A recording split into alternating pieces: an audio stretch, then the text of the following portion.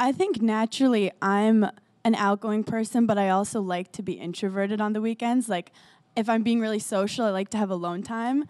And doing this experience meant like I didn't have any weekends to myself. So it forced me to like interact and socialize when I didn't always want to. And I kind of had to grow up and like have confrontations I didn't want to have and have difficult discussions I didn't want to have. And it made me mature a little bit. Like, not too much, but a little. Without the show, she's a cat lady, so. No, she actually is a cat lady. I had to leave my cat at home.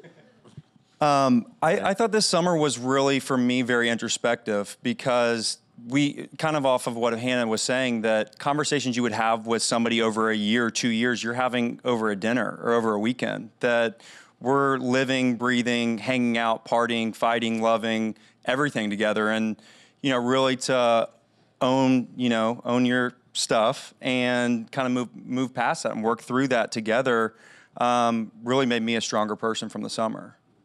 Paige, what about you?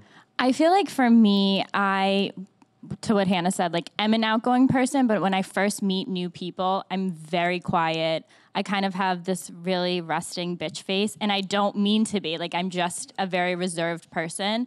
So I feel like I realized how to talk to people and how to make friends. Wow, you're learning. I'm so happy for you. Without coming off as, like, a rude person when I'm really not. I'm just internally, like, petrified to meet new people and, like, become friends. So I feel like I got over that a little bit, and I just kind of let loose. I didn't care.